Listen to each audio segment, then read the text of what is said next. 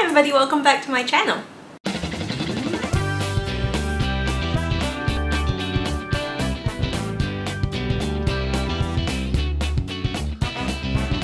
Hi everybody, welcome back to the study where all my books are happily situated, as am I. As expected, this day as well as this week really has been a bit of a roller coaster, so I have been really busy but happy to spend some time putting together videos for you all.